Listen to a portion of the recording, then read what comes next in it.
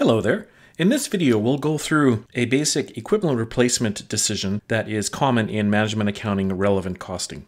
So here's the data for our problem. At the beginning of 2020, a professional center installed an elevator in a building. The owner of the building returned from an industry trade show where she saw a new advanced elevator, which greatly impressed her because of speed and cost efficiency. So upon her return, she asked the building manager to gather price and operating cost data, as well as operating cost data on the existing elevator. So here's what we have: an existing elevator, an advanced elevator. The purchase price of the existing elevator last year was $120,000. And if the new elevator was purchased, it'd be $160,000. The useful life of the old elevator from when it was purchased is 5 years, and the new one will have a useful life of 4 years. And the annual operating costs, excluding depreciation, include fixed and variable. So $35,000 variable for the existing elevator, $10,000 for the advanced one, and the fixed costs are $23,000 and $8,500 respectively. So both elevators are expected to have zero salvage value at the end of their lives, and the company depreciates the elevator on a straight line basis.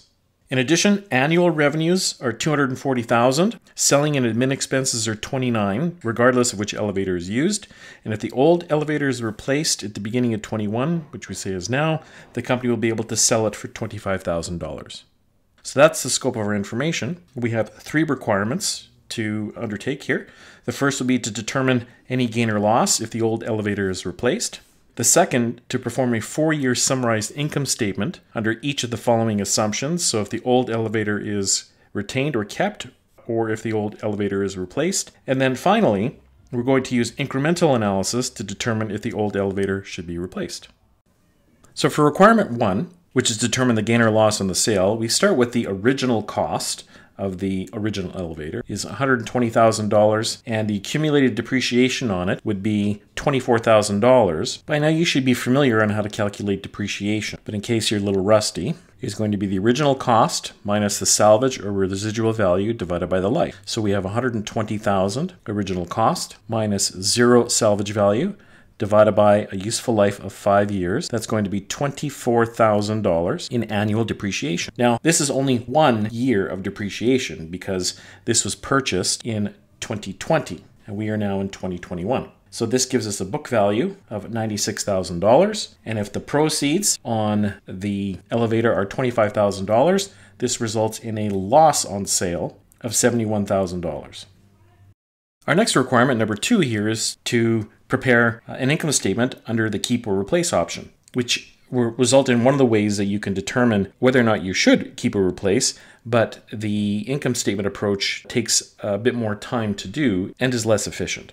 So here are 2 options: keep or replace. The revenues generated for the professional center are $240,000 per year times 4 years. So regardless of whether you keep or replace, $960,000 is the revenue. And then we subtract our costs. We start with variable costs that are $35,000 per year times 4 years.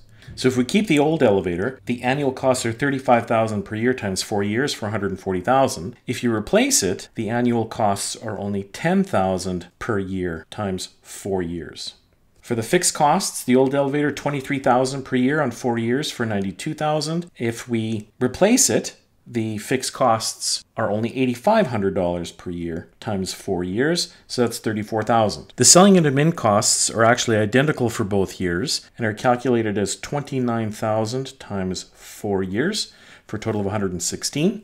And then for our income statement, of course, we have to subtract depreciation. The depreciation for the original elevator would amount to $96,000, and this would be calculated as $24,000 in depreciation times 4 years for the old elevator, or the remaining $96,000 book value. Now the depreciation on the new elevator is $160,000, which is the same as the original cost because this would be fully depreciated, right, over the 4-year period. But in case you're wondering what that equates to, so $160,000 minus 0 salvage value over 4 years would be the equivalent to $40,000 per year times 4 years. So the total cost to operate the old elevator, if you keep it, will be $444,000. The total cost to operate the new elevator, if you replace it, is $350,000. And then what we also have to make sure we consider is that if we do replace the old elevator, we will incur a loss of $71,000. Therefore, So keeping the old elevator will result in net income of $516,000, whereas replacing the elevator would actually result in operating income of $539,000, which is a difference of $23,000 in favor of replacing. So using an income statement approach, you can see which option provides you the highest profitability, and that's the one you would go with. Okay, and our last requirement essentially is going to be to perform an incremental, or what we call a differential analysis. So our two options are to keep or replace, and then we have now a column for the incremental or the differential. And if you look at our income statement that we did over here, the incremental approach requires us to identify anything that changes. With relevant costing, we have to identify relevant revenues and relevant costs. And so we see here that the revenues stay the same between the two alternatives, so we can ignore them. If we look through the list and see what changes, well, our variable costs will change, our fixed costs will change, so those two are relevant. But the selling and administrative expenses is not relevant, and the depreciation actually isn't relevant either, but you'll see why that is in a moment.